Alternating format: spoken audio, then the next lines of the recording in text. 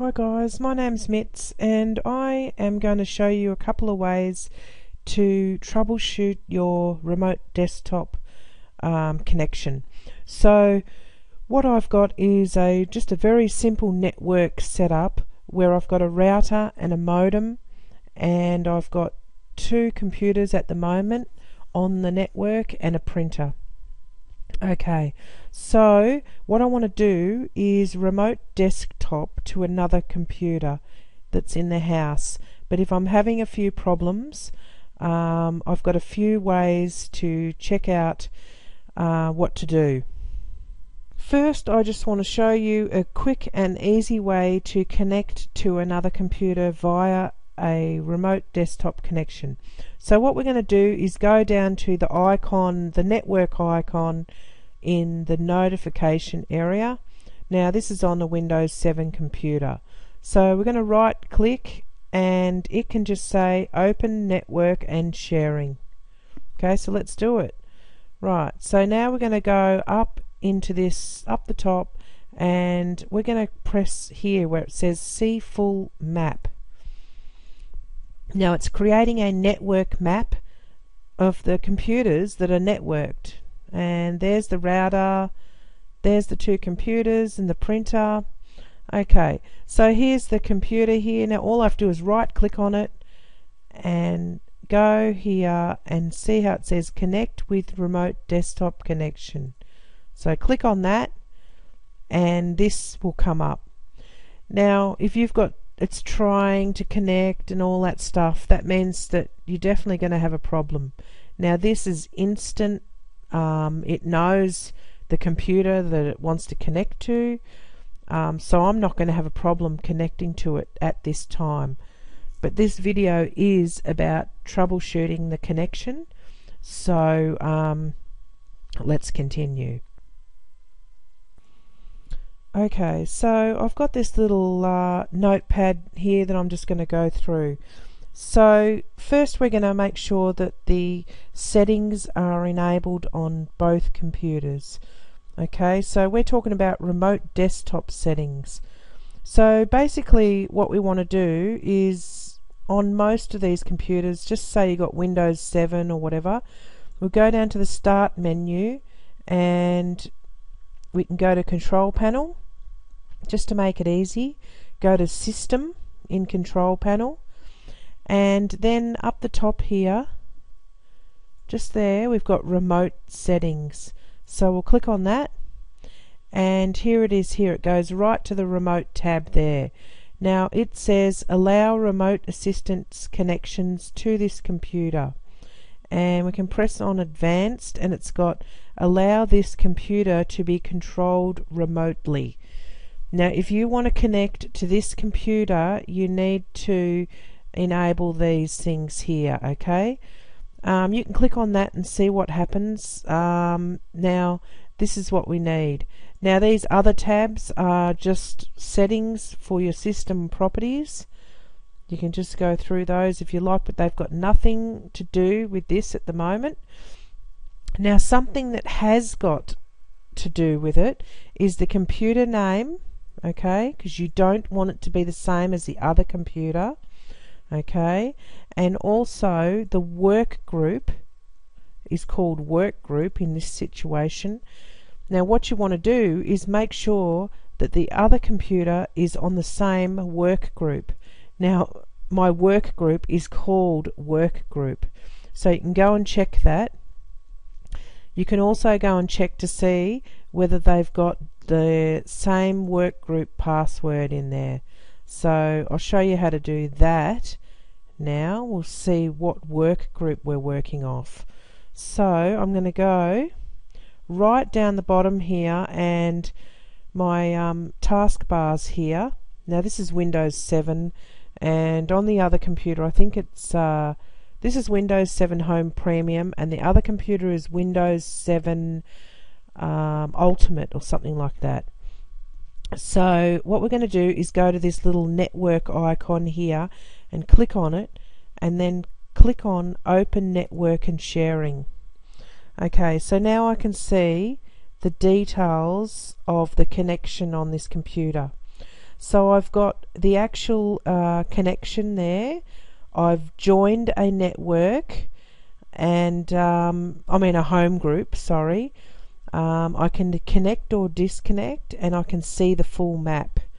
Okay, so first I'm just going to show you where the home group password is. So I'm going to click on it. Okay, now it just says down here, view or print your home group password. Okay, so there it is there. So what you've got to do is check to see if it's the same on the other computer, just so you know you are connected to the same work group. Alright, let's go back. Now also in here, here's another thing here. Let's go here, see full map. Okay, now Windows is creating a network map. Now if you're on a public network, it will not let you do that, okay? Now there's a few handy things here. So we can mouse over something and it'll give us the IP address of something. That's the computer that in the office that I want to connect to. It'll show me the IP address, it shows me the computer name, it shows me there's a printer, right, and they're all connected to the internet. Okay, so I can simply go like this and go Office PC. I can open it if it's got files that are being shared, or I can connect with remote desktop connection. Okay, so that's one way to get to the remote desktop connection. Now I don't have any problems at the moment, but believe me, I've had problems in the past, so that's why I'm showing you all these possible things. Now sometimes the computers don't like to use the name of the computer to connect, so if you hover over and get the IP address, okay, and use that instead of the name sometimes, okay.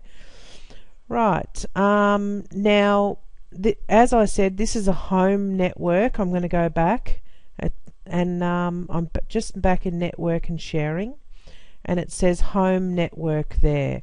So that is the only way I'm going to get that map coming up. So if I click on that, see how it says this? You can change it to a public network or whatever, but I'm on a home network, so that's why I'm getting that map with all those IP addresses. Alright, I think as long as you're all in the same network, like as you can see when I showed you that full map. Okay, so what else can we do? So just say you still can't connect. Now there is a link down the bottom here on this networking page saying Windows Firewall. Okay, now let's have a look at this. Now in here it says here's the network, there's all the details, it's a private network, a home network, blah blah blah. Okay, it's not so private anymore, but I guess I'll have to go and reconfigure it now after this video. But let's go to advanced settings here. Okay, click on advanced settings. Now here are some different rules. Okay, this is Windows Firewall with advanced security. Now let's go on, just say I'm on the computer that I want to connect to. Now it's got ticks next to the things that are allowed, and in here you'd probably find remote desktop in there, and make sure that it's enabled. Okay, you can also go to the outbound rules, so that's the connections that are going out, and make sure that you've got them on there as well. But as I said before, this should be okay, but you never know, of course, because we did go and do the proper settings before. Okay, so we'll get rid of that. Okay, let me have a look at my list. We set up the basic settings on both computers. We confirmed we were on the network, the same network. We confirmed we were on the same work group. We don't have the same computer name. Okay. Now this is one that gets me every time. Never have the same password, because that's happened to me heaps. It's just as simple as changing your password on one of the computers, and just you're not allowed to have anything the same. These have got to be different, completely different when connecting to each other. So make sure you got a different password, okay? Because sometimes I have the same password on a computer and it won't let me remote desktop. Okay, now I also took you to the advanced settings of the firewall, okay, just in case these first basic settings didn't work. Then I also took you to see the full map of the network so you can find the IP addresses to see if you can connect through that. Okay, now I've got, last but not least, reset the router and start again. Okay, now you can do that from inside your router when you log on to it. I'll just cancel that and put that down the bottom. Now I've got my router open here. It's a Balkan router, and it'll say restart router, restore factory defaults and stuff like that. So you should be able to do whatever with that. Now there's another thing here. You can go to the client list and it'll come up with the IP addresses. What you can do here is make sure that there isn't an IP conflict. So if both of these computers are connecting on the same IP address, you definitely are going to have problems. Or even if one computer is connecting on the same IP address as something else. Okay, because when you're typing it in, the whole system's going to get confused on where it's meant to remote desktop to. The next thing is to go and set up your own IP address. So what we're going to do is go down to your connection details. So we'll go down to the network icon right down the bottom again and press on the open network and sharing. Right, so we're back in here again. Now what I want to do is look at the connection, the wireless connection we've got. I'm going to click on it and it'll come up with the status. Now I can do a few things here. I could diagnose it, disable it, I can get the properties, and I can get the details.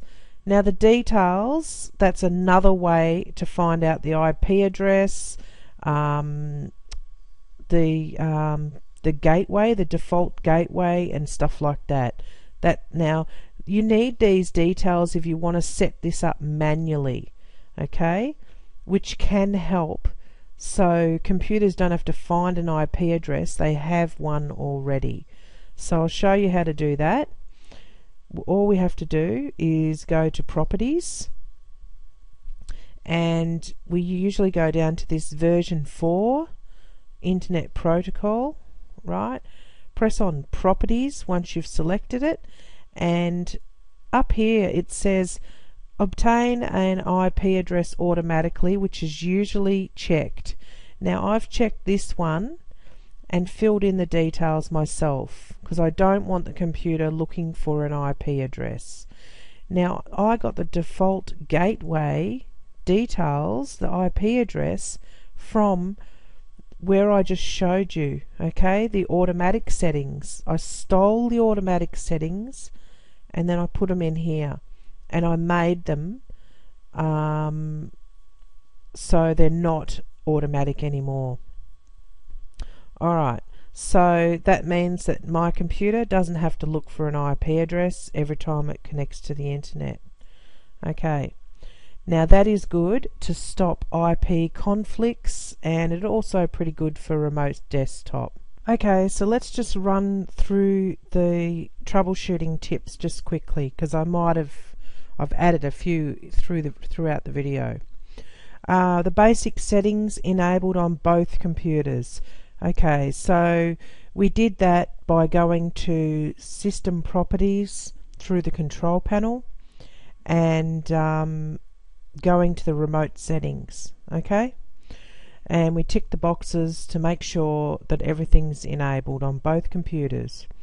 Okay, we confirmed that they were on a network together, going through the same router. We confirmed that they were on the same work group. We confirmed that they didn't have the same computer name. They were both different computers with different names. We made sure they don't have the same Windows password, because some people like to name all their computers the same and have the same passwords. We checked the firewall settings, the advanced settings, even though we did go and set them up here, which should have changed those ones, but you never know. We went and found out how to find an IP address. If you go on Network Map, it'll show the IP address of the computers. That's only if you're using a home network.